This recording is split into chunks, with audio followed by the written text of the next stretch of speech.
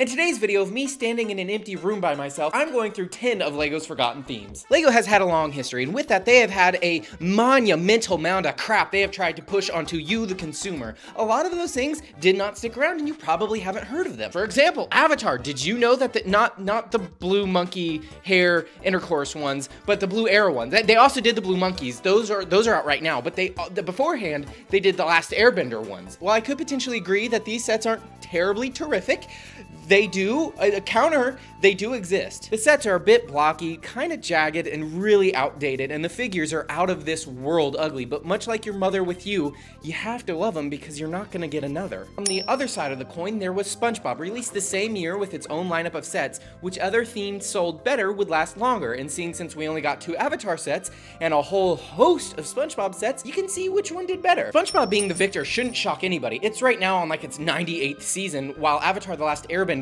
ended before part of you were even born. That the sets were anything terrific, half of them were remakes with 2 Krusty Krabs and 3 pineapple houses. There wasn't a whole lot of originality going on here. This Chode Flying Dutchman, this cheapified version of the Flying Dutchman doesn't really do a whole lot for SpongeBob, but if you want, you can throw it to Pirates of the Caribbean, where they never got a Flying Dutchman, add Davy Jones and his whole crew on it, and you can go up against the Black Pearl. Nickelodeon wasn't the only channel out there getting sets made for them. There was another network, Cartoon, featuring the likes of Ben 10. And that is all there is to say on the likes of Ben 10. Well, that's not entirely true, but with only 6 sets on store shelves for less than a year, having a handful of promotional items or, God forbid, fugly combiner models isn't much of a saving grace. Cartoon Network and LEGO also made 4 Powerpuff Girl sets, but seeing since scientifically no one likes Powerpuff Girls, they did not sell very well. LEGO hasn't just focused on American cartoons. Sometimes they've gone overseas and seen what the Japanese are cooking up. Ma, it's not a cartoon, it's an anime. Speed Racer.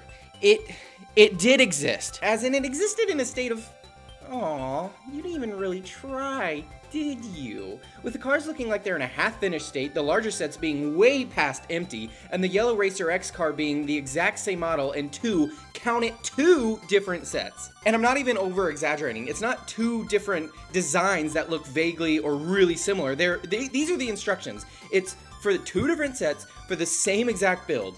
Worst of all, the sets were based on a movie from 2008. The movie from 2008 was based on an anime from Japan from the 1980s. Actually, the show's from the 1960s, and it's based on the manga. Actually, I don't give a flying fuck. I have no idea what any of this means, but I really like the shirt with a monkey on it. This next thing is much like the History Channel and TLC. They have now divulged into React channels and the purest form of garbage entertainment, the Discovery Channel. But before the Discovery Channel was Alaskan gold digging, or Alaska's bush people, or Alaskan the Last Frontier, and my mama's an Alaskan, and Bigfoot rescued me in Alaska. It was the Discovery Channel before people discovered Alaska, with sets promoting exploration and learning, the new discoveries of the Martian surface, flying further and farther into the depths of space, man living where no human has before. Admittedly, all of these sets have seen significant upgrades in recent years, but where else are you gonna get a NASA-themed astronaut with a hiking backpack for $100?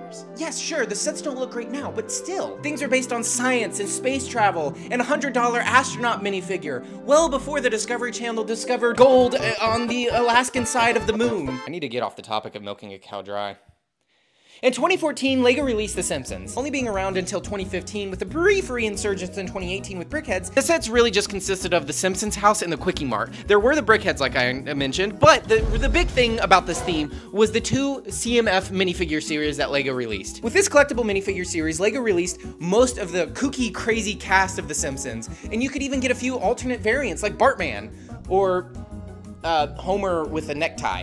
Actually, the necktie Homer came from The Simpsons. I meant the Valentine's Day Homer, whom also has a necktie. Now, I don't know how well the Simpsons theme sold, but I do know they have a chance of coming back because of Disney. Now, Disney, seeing since they own everything, a lot of these themes you've probably heard of, but Disney, surprisingly, has been around for a long time in the realm of LEGO. The very first license LEGO ever produced was Disney with a wooden pool toy of Pluto, and then also Davy Crockett's log cabin. I think it also came with a gun. There aren't any pictures of that online, and I'm pretty sure that's just Lincoln Log, but we'll let LEGO have this one. Much later, LEGO produced Disney's Baby Mickey, and it is exactly what it sounds like. It is a baby LEGO toy meant for babies with Baby Mickey and Baby Minnie. That's it. That is all there was to it. They're like little Oh, a little fat bottom boy right there. Now, just a little bit after that, we got something a lot more interesting. Disney's Mickey Mouse. Not very creative with the name. This type of exclusive figure was only used for Mickey and Minnie and was never seen or used anywhere else again. While the sets are quite rudimentary, there's something about them that's rather appealing. Hey, do you have a quick second for me to ask a question?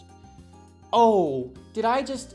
Oh, I'm sorry. I didn't mean to interrupt this video that you were watching and clearly really enjoying. I'll make it quick. I just wanted to say if you aren't subscribed and you'd like to, feel free to do so. It's free. But if you would rather pay money, I have memberships. You can... This is so dumb. Sorry for interrupting. I will put you right back where you were like nothing happened. From the year 2012 to 2014, Teenage Mutant Ninja Turtles was quite a big theme. While I am a fan of TMNT, I gotta say I am happy that they didn't base it off one of their subpar outings that they've done in the past, like the cheesy 80s movies, or the live-action TV show, or that newer, just trash TV show, or the Michael Bay movie. God damn it. While the first half of the Turtles was based on Nickelodeon's as of right then new show, which was pretty decent, the second half of the Turtle sets was based on the first Michael Bay movie of the live action Turtles. While the sets based on the movie are quite well done, and you can hold the figures and not scream at its uncanny monstrous appearances, they just don't hold up to the cartoon aesthetic of the Turtles. And I just don't really care to hear ghetto Michelangelo talking about Megan Fox's rack. I should probably just probably mention that 2 of the figures from this line are thousands and thousands of dollars.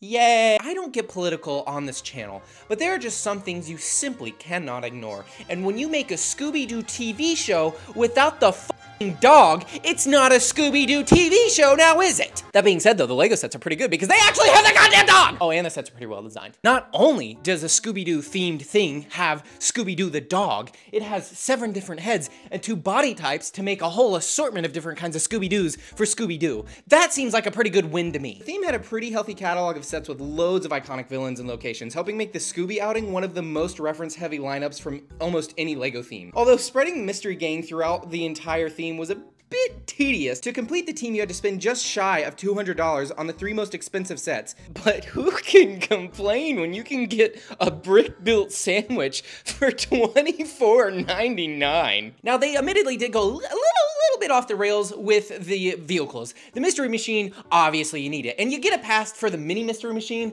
and the miniature version of the Mini Mystery Machine, but it's a bit much with the Mystery Motorcycle or the Mystery Boat, the Mystery Truck, the Mystery Plane, the Mystery Mech. At this point, the ratio of Mystery Gang to machines is completely out of whack. Now, a little bit of a warning, if you want to try to get any of the Scooby-Doo stuff, Velma is quite expensive. She's like $80, maybe even more, and she'll probably only go up, seeing since the other Velma is really rising the value of original Velma right now. With all of that being said, have you heard about all of these themes before? Or are there other themes that I should have mentioned? I don't know, maybe someone didn't know about it, and maybe you do, who knows? Until next time, make sure to check out my newest TV show on the Discovery Channel, Building Legos in Alaska.